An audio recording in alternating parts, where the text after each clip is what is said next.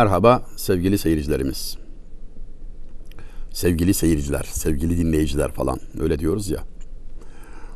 90'lı yıllarda dinlediğim üstad konferansına şöyle başlamıştı. Sami'in-i kiram hazaratının ekseri tabip. Saygıdeğer dinleyicilerin çoğunluğu doktor demek bu. Ve tabii mahsus söyledi o cümleyi ve kelimeleri tanımak. Klasik Türkçenin elden çıkışına bir dikkat çekiş içindi.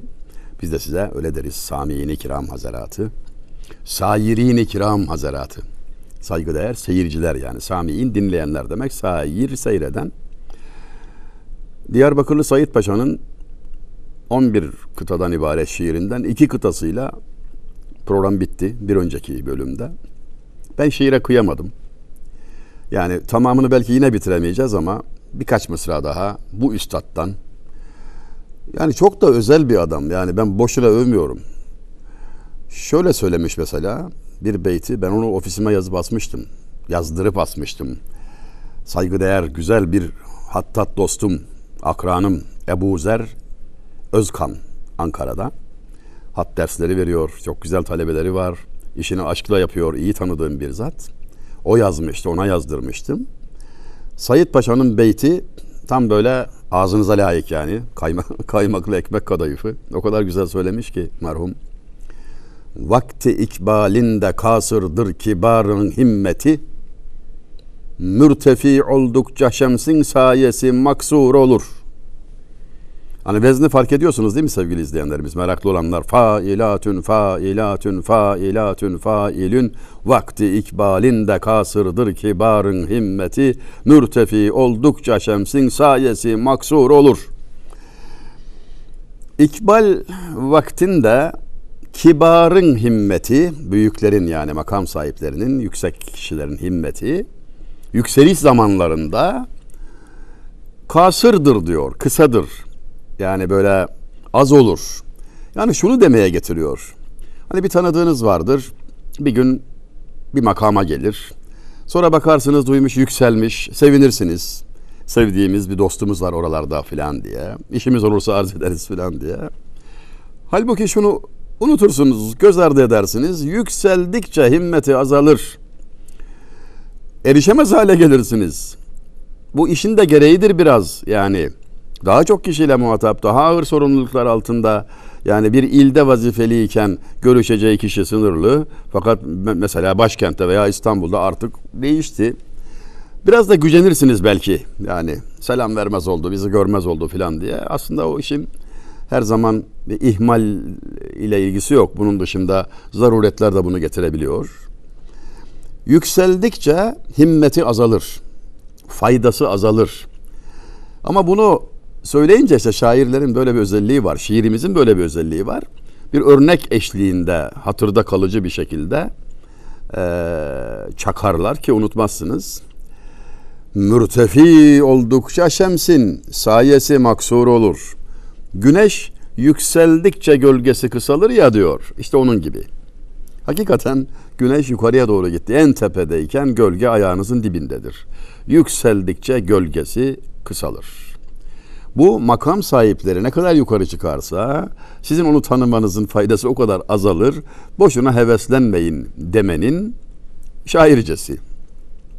Gölge ve güneş ilişkisi üzerine Fuzuli'den de çok esaslı bir beyt, yani aynı hat levhasında yer alıyordu. Alt alta yazdırmıştım. İrtikai kadr için lazım tevazu Adem'e. Şemsi gör kim sayesin salmış ayaklar altına. Aynı vezinde. Failatün vezninde. İrtikai kadr için lazım tevazu Adem'e.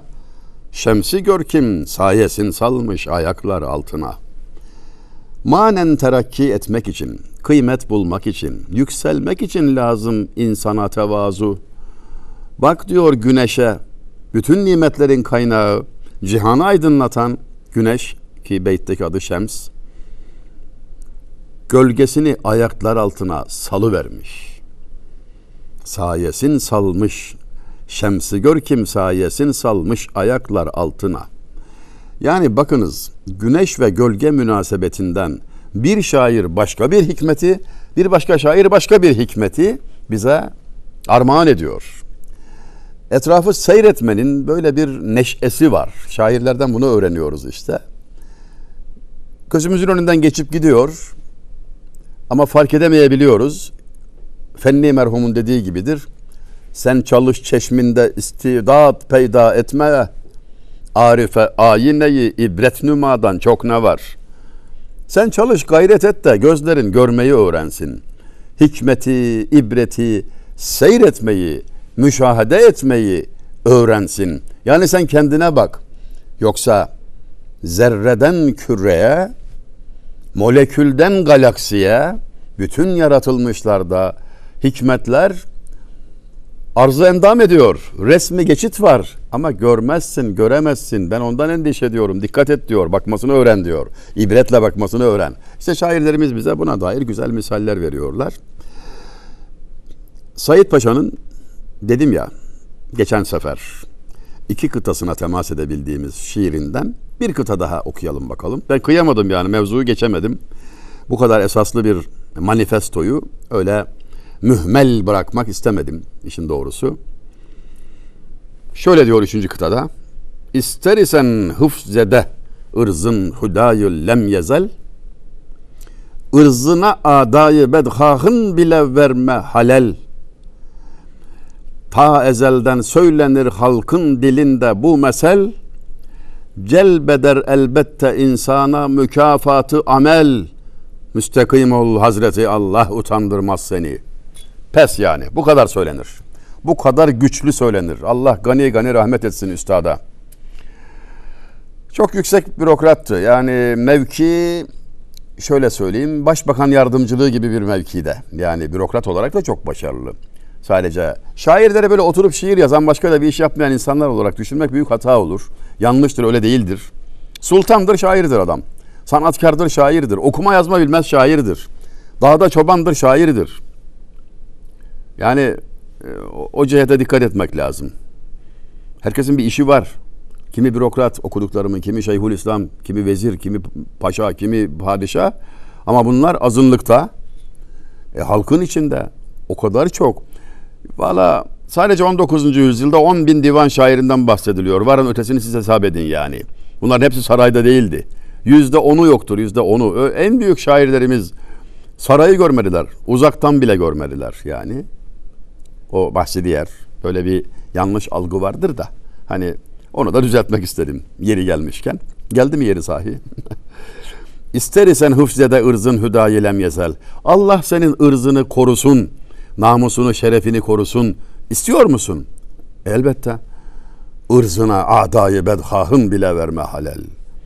Senin hakkında kötülük düşünen düşmanının bile haysiyetine dokunma, ırzına dokunma.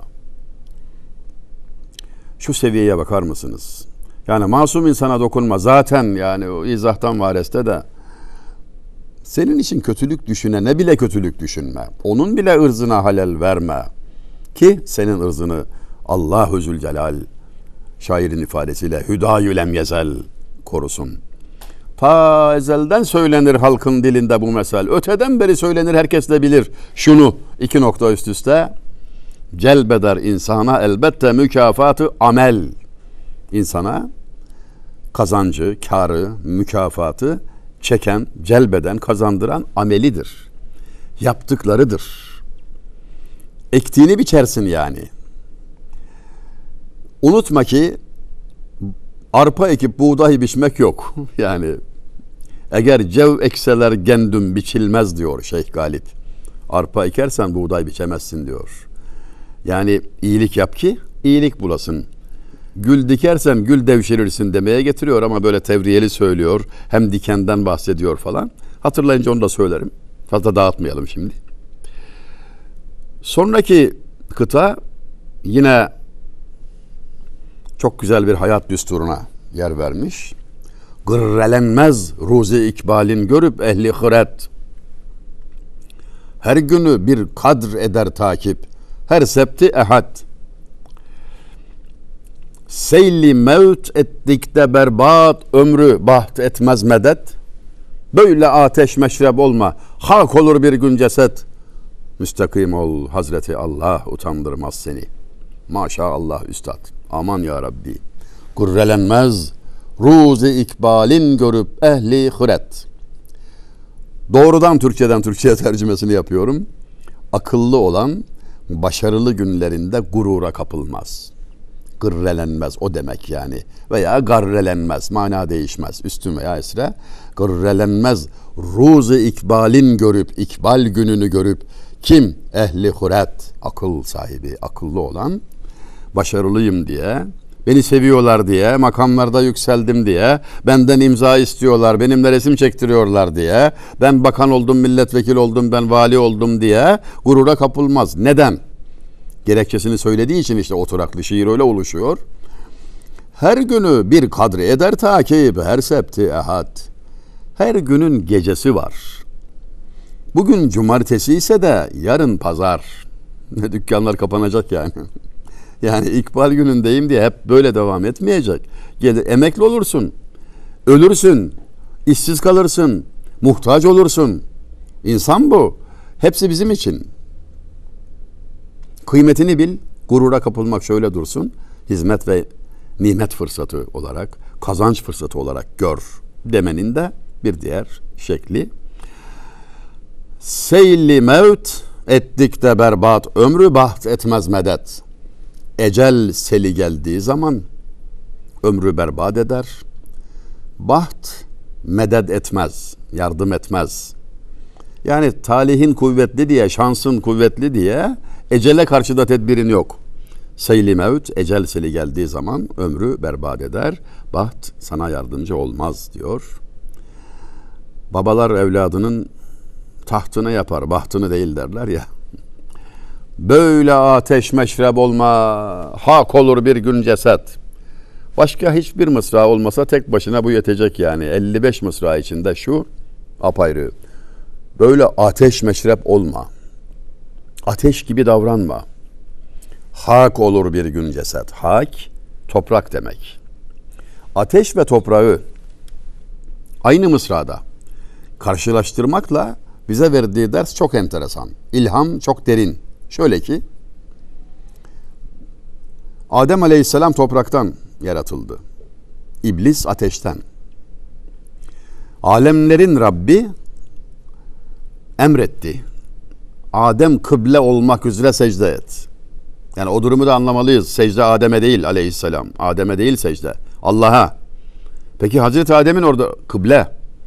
Sen bugün secde ediyorsun ya Kabe-i Muazzama'ya karşı hani. Ya secde Allah'a. Kabe-i Şerif kıble. Dua ediyorsun, ellerini açıyorsun ya. Dua Allah'a. Duanın kıblesi sema, gökyüzü. Ondan. Kıble ittihaz edildi. Kıymet verildi Hazreti Adem'e böylelikle. Ve alemlerin Rabbi meleklere secde emrini verdi. İblis ateş kökenli ve ne yaptı biliyorsunuz. İnkar etti. Secde etmedi. Ben üstünüm dedi. Ben ateşten yaratıldım dedi. Toprağın üstündeyim ben dedi. Zahire baktı. Hakikaten bakınca ateş toprağın üstünde. Ama yanıp yok oluyor ve toprağa karışıyor. Üstün olan toprak. Kıymetli olan toprak. Fasit kıyas ile aldandı. Yani sen babana benze. Toprak olacaksın çünkü topraktan geldin. İblise benzeme. İki yol var. Ateş kültürü, toprak kültürü. Oluklar çift, birinden nur akar, birinden kir dedi ya Necip Fazıl merhum.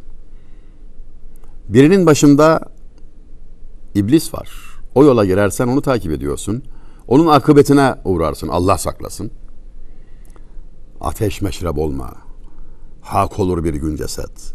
Bir gün cesedin toprak olacak. Toprak gibi davran diyor. İşte insanlık için o her zaman söz konusu olan ikili tercih. Hayır mı şer mi? Toprak mı ateş mi? Bize bu şiirde böylelikle gösterilmiş ve mısrada gayet veciz bir şekilde. Buna benzer biçimde Şeyh Galip Üstadımız, Allah gani gani rahmet etsin. Adem'e muttasıl ol ta ki cüda olmayasın, secdeler eyle ki merdudi huda olmayasın demişti. Yani babana benze, muttasıl ol.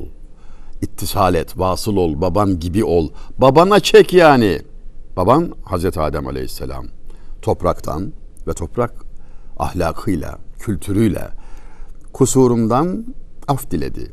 Özür diledi, istiğfar etti, gözyaşı döktü, boynunu büktü. İblis batılı savundu, inat ve ısrar etti. Hem burada başka bir nükte daha patlıyor. Galip merhumun mısrağında. Secde et demiyor. Yani kovulmamak için, merdud-i hüda olmamak için, Allah'ın tard ettiği durumuna düşmemek için secde et demiyor. Secdeler eyle ki merdud-i hüda olmayasın. Secde değil secdeler. Vezin tutsun diyeler koymadı oraya. Başka türlü halledebilirdi o işi. Namazda 2 secde etmiyor musun? Neden 2? Sana bir hatırlatma var burada. Şudur. Melekler secde ettiler. Emre uyarak Hazreti Adem'e doğru. Kıble Hazreti Adem olarak. Başlarını kaldırdılar. Gördüler ki hocaları bildikleri, lider bildikleri iblis etmemiş secde. İnat etmiş. O hataya düşmemenin sevinciyle şükür makamında bir daha secde ettiler. Ve sana 2 secde emrolundu. Böylelikle sen meselenin başına bağlanıyorsun. Sana her an hatırlatılıyor. Bir hediye, öyle ya, namaz bu. Miraçtan hediye. Hak Teala ümmetin miracını kıldım namaz buyuruyor. Efendimiz Aleyhisselam hitaben. Yani ben miraca geldim, ümmetimin hali ne olacak diye arz ediyor. Allahu Teala ümmetine de miraç olarak namazı verdim diyor.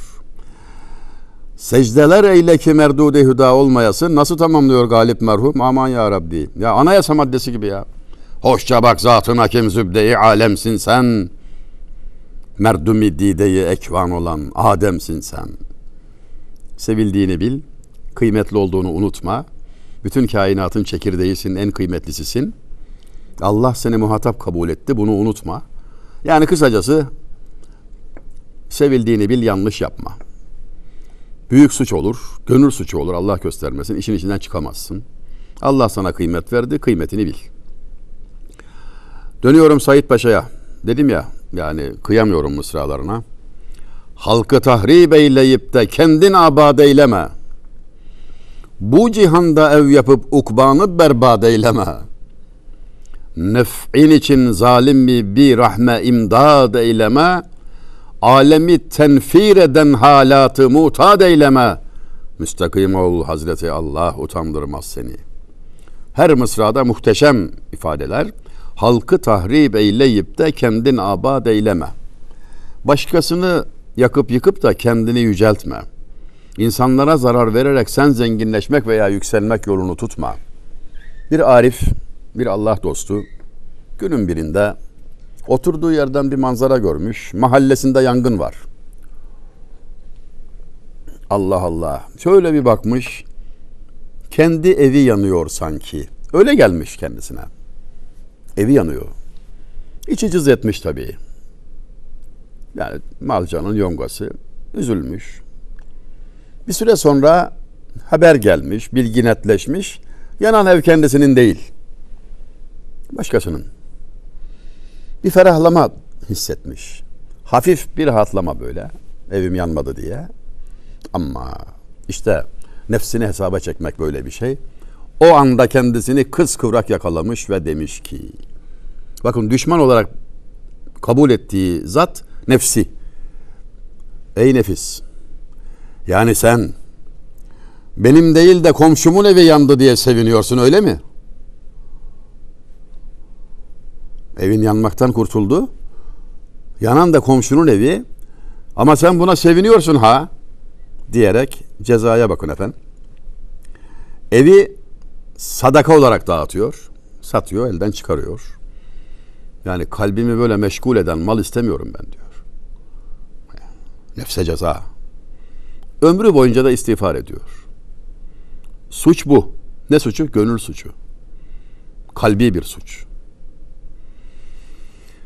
Evliya-i Kiram'dan bir zatın ismi Şeyban-ı Ra'i. Ra'i çoban demek. İsmi Şeyban. Ra'i mesleği. Şeyban-ı Ra'i. Görünürde hiçbir fevkaladeliği olmayan bu sıradan insan, sözüm ona sıradan insan, ünlem işareti var orada. Allah dostu, çok özel bir kişi ve bilen biliyor. İmam Şafii Hazretleri ona fevkalade hürmetkar. İmam Şafii Hazretlerine göre hem yaşça biraz daha genç olan ve ona talebe olan diğer mezhep reisi, Hanbeli mezhebinin reisi Ahmed İbni Hanbel Hazretleri de bu duruma şaşıyor. Büyük alim İmam Şafii acaba ne demeye, hangi sebebe binaen bu çobana bu kadar hürmetkar davranıyor diyor. Görünüşte bir şey fark etmiyor çünkü. Bu merakı epey içinde taşıdıktan sonra İmam Şafii Hazretleri üçü bir araya gelecek şekilde bir buluşma tertip ediyor. Ve Ahmed İbni Hanbel'e diyor ki sor. İstediğini sor ona. Hani böyle benim ona neden saygılı olduğumu merak ediyorsun ya. Sor. Ahmed İbni Hanbel şöyle bir sual tevcih ediyor. Şöyle bir soru soruyor. Namazda ikinci rekatta oturmak yerine unutup da ayağa kalkan kişiye ne lazım gelir? Ne yapması lazım? Bir fıkıh sorusu soruyor yani. Şeyban-ı Rai size göre mi bize göre mi diyor. Fark mı var diyor. Bir fark var diyor. Nedir o? Size göre secde-i sehiv lazım gelir. Vacibin tehirinden dolayı. Doğru. Fıkhi bilgi bu ve doğru yani. Peki bize göre namazda böyle bir gaflete düşmüş olmanın cezası bizde ağırdır diyor. Sen huzuru ilahide böyle bir hataya düşüyorsan gaflet var demektir. Kalbin başka yerde demektir ve bu öyle bir suçtur ki nasıl bir suçtur? Valla ben de bilmiyorum da İmam-ı Rabbani Hazretlerinin mektubatta Hafız-ı Şirazi'den bir mısra ile ifade buyurduğu şekilde anlamaya çalışıyorum. Tercüme edilmiş Türkçe'ye tabii. Sevgilimle geziyorduk el ele. Haberim yok bakıvermişim bir güle. Utanmıyor musun dedi ve ekledi. Ben var iken nasıl bakarsın güle? Yani böyle bir durum. Kalbin başka yerde olması, gözün başka yere kayması orada başka bir karşılık buluyor. Tamam fıkhi hükmü herkes biliyor. Bilmiyorsan da öğrenirsin zaten.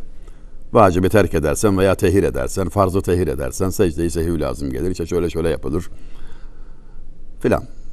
İkinci soru.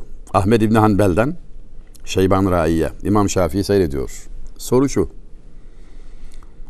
20 altının zekatı ne kadardır? Diyor ki bize göre mi size göre mi? Orada da mı fark var diyor. Evet diyor. Size göre yarım altındır. 40'ta 1 zekat. Bize göre ise 20 altın olana kadar beklemenin cezası tamamını dağıtmaktır. Sonra buçuk altın zekat borcu. 20 altına zekat 20,5 altın. Dönüyor hocasına İmam Şafii Hazretlerine haklısınız diyor hocam. Yani ona neden hürmet ettiğinizi şimdi daha iyi anladım. Ahmed İbni Hanbel'e birisi sorar. Ey imam, tevhid nedir? Anlatır. Takva nedir? Anlatır. Vera nedir? Anlatır. Zühd nedir? Anlatır. İhlas nedir? Anlatır. Tane tane hepsini anlatır.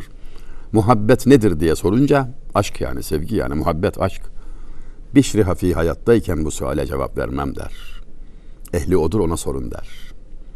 İşte şairlerimizin yazdıklarıyla bize hatırlattıkları, çağrıştırdıkları. Yani onların tedaileri. Neden? Aynı mektepten mezunuz, aynı yerde okuyoruz, talebeyiz. Aynı kitaba baş eğdik, bizden hala kardeş mi olur? Said Paşa buraya bu mısrayı koyduysa elbette arka planında benim şu anlattıklarım var, fazlası var. Eksiği yok, fazlası var. İşte onları çağrıştırdığı için onlar bize önderlik ediyorlar, rehberlik ediyorlar. En azından hatırlatıcılık ediyorlar. Buna da su kadar ihtiyacımız var. Su. Bu cihanda ev yapıp ukbanı berbat eyleme. Sonraki mısra.